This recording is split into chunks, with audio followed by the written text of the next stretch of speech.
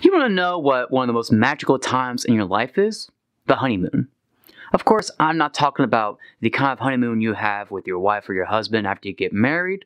That is a magical time too, but what I'm talking about today is the honeymoon you have during type 1 diabetes.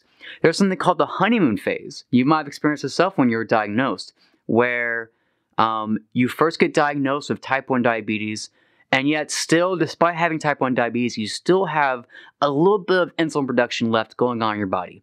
There's still just a few beta cells hanging on your pancreas. Because again, what happens in type 1 diabetes is that it's an autoimmune disease that attacks your beta cells, which make insulin, and your beta cells end up dying out, and boom, suddenly you can't make insulin, boom, suddenly you're a type 1 diabetic. But there is a phase called the honeymoon phase, a sort of a transitional period, where you're just recently diagnosed, you're noticing you need insulin, but you still have some insulin being made in your body by the few remaining beta cells that are still clinging on. What if I told you that you could extend that honeymoon period indefinitely? Yes, indefinitely. Or at least for a very long time. It turns out you absolutely can. And today let me talk about how to do that. So it might seem unheard of at first to talk about extending the honeymoon indefinitely. Your doctor might have mentioned the honeymoon phase to you, but told you, yeah, it lasts maybe a few weeks, a few months at most. And for the vast majority of diabetics, this is 100% true. But the thing is, the vast majority of diabetics are not doing what they could do to extend that honeymoon indefinitely. See, the key thing to remember is that it's not just your autoimmune system attacking your beta cells and destroying them. There's a reason those beta cells are dying, and one of them has to do with high blood sugar. It turns out that high blood sugar is also killing those beta cells. And if you can manage to keep that blood sugar at a much more normal level, and by normal, I of course don't mean the ADA standard of normal, which is 170. I mean real normal, as in non-diabetic normal, 80 to 100 kind of range. If you can keep your blood sugars in that kind of range, you can hold on to those remaining beta cells. Now, that might seem impossible, but with a very low-carb diet caught early on, this is 100% achievable, especially for people that are still in their honeymoon phase. Now, this is actually really good news. Why? Because I noticed that when you're in the honeymoon phase, you need less insulin. And not only do you need less insulin, but there also seems to be a bit more forgiveness. Because let's say you miss a meal by a unit, or let's say you forget to dose for a very low-carb meal, sometimes you might just have enough beta cells remaining to take care of that a little bit.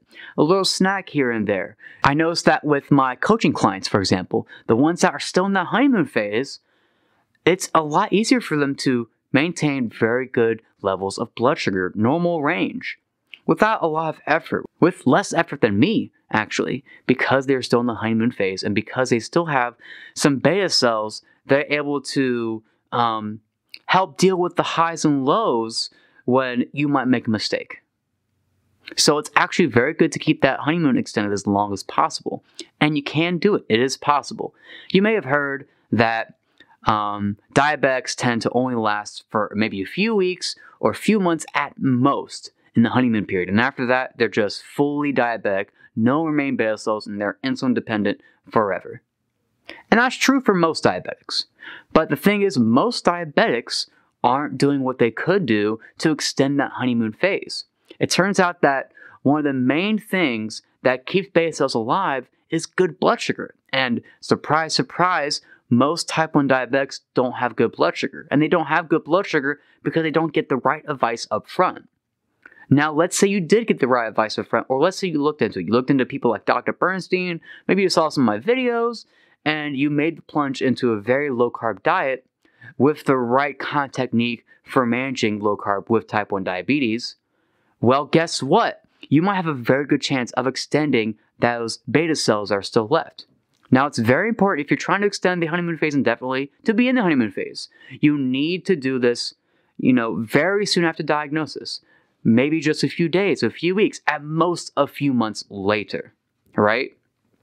But if you manage to start early enough, if you manage to start a very low-carb diet and get those blood sugars normalized early enough, then you can actually retain those remaining beta cells. Maybe not indefinitely. It doesn't last forever for everyone, right? But you can at least make that honeymoon phase last much longer than you otherwise would have. Instead of it being a few weeks, it might be a few months or a few years, maybe even longer. And there are plenty of examples of this. This isn't just some hokey nonsense. I have clients right now, children, who started a low-carb diet very early on in their diagnosis, within a month. And they're still in the honeymoon phase to this day. And the results are spectacular. It's much easier for them to manage their diabetes because they have that little bit of extra insulin to take care of the little mistakes and the little ups and downs and a little bit of snacks here and there. Their blood sugars are even better than mine, despite having very low experience in managing diabetes because their body is taking care of some of the slack. I want to see that kind of thing happen to all newly diagnosed diabetics, and honestly, I'm convinced that if diabetics were given the right advice, the advice of, good, very low carb management with the right approach for diabetes using our insulin and the like, the Dr. Bernstein method, essentially, what I espouse here. If kids are told that upon diagnosis, then you'd see a lot more kids extend a honeymoon indefinitely, just like some of my coaching clients have. And I've also seen many other people in type 1 grit, many children and many adults, able to extend their honeymoon phase for a much longer period of time, or perhaps indefinitely, by simply doing a low-carb diet the right way early enough and keeping those blood sugars normal as long as possible. Yes, it is possible. You can have an infinite honeymoon. Unfortunately, if you start low-carb too late, it's not going to happen. I didn't start low-carb until 11 years in. I've only been at this for 4 years now, 15 years diabetic, and it's too late for me. I will never have that honeymoon phase back. You can't get beta cells back once they're lost, but if you can keep those beta cells going through normal blood sugar, through a very low-carb diet that allows you to have normal blood sugar, it is possible. So keep that in mind, everyone. Keep the idea of extending that honeymoon in mind, and if you know any diabetics right now that are newly diagnosed, let them know this information because time is of the essence.